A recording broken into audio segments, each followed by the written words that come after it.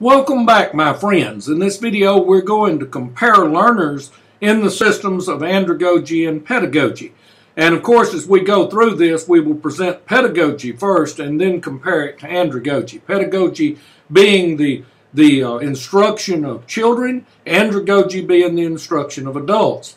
Now, when we make this comparison, we will start out by comparing the learner.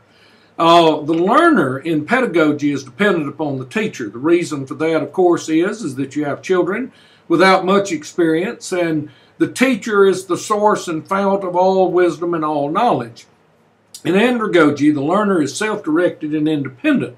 That is because the learner brings to the table many skills and much experience that may be very relevant to what is being studied. The teacher in pedagogy assumes the responsibility. In andragogy, the learner assumes the responsibility. So, you know, an andragogical system is really nice for the faculty who becomes a mentor or a guide. The learner is responsible for the learning that occurs. In the pedagogical model, the teacher is responsible for the learning that occurs. And in pedagogy, the teacher evaluates learning, and in andragogy, self-evaluation is fundamental. It is about how, as an adult, how do I assume direction of my own learning, how do I take responsibility for it, and how do I evaluate what I'm learning and what I'm gaining from the material. The role of experience is really different between pedagogy and andragogy. In pedagogy, the learner comes with little experience. In andragogy, the learner brings a great volume and quality of experience. In a classroom of first graders, it would be very unlikely that any of the first graders would know much more than the teacher about many of the different topics. In andragogy, when you have a group of adults gathered, there is a great likelihood that numerous members of the adult population may know more about a given subject than does the teacher. And in pedagogy, experience of the instructors is more influential. The experience of the instructor is what matters in pedagogy. And in andragogy, it is the experience of the students, of the learner, that is of greater importance. And experience, of course, is a source of self-identity for adults. So the adults need their experiences validated and what they know validated, and that's very important in an andragogical system. In the readiness to learn, in pedagogy, students are told what they have to learn in order to advance to the next level of mastery. In andragogy, students are very prone to learn what they need to know.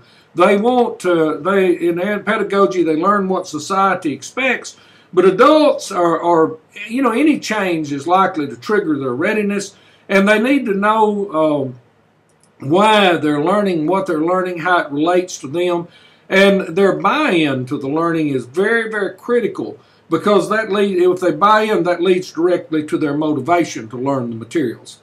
The orientation to learning, in pedagogy, the learning is a prescribed subject matter. One goes into a class, here's the subject matter, blah, blah, blah, and the subject matter dictates what is to be learned. In andragogy, learners want to solve a real-life problem.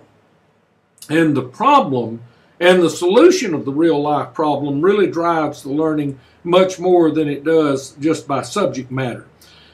In pedagogy, content units are sequenced according to the logic of the subject matter, and in andragogy, learning is organized around life-work situation rather than subject matter units.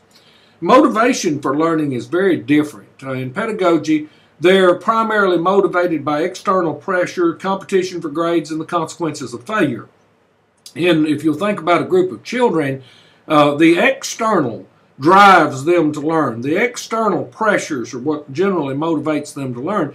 Andragogy is about internal motivation, your self-esteem, your recognition, your better quality of life, self-confidence, and self-actualization really drive adults to want to learn and want to master material. I remind you that as we go through and we compare and contrast andragogy and pedagogy, that we need to remember that adults are not just grown-up children. Adults learn differently from children, and andragogy is a very different instructional model than that of pedagogy. Again, I want to thank you very much for your patronage. As always, your Your patronage keeps my family fed. May the odds be ever in your favor, of course, unless we're in the same competition. Then again, it's every man for himself. You have a blessed day.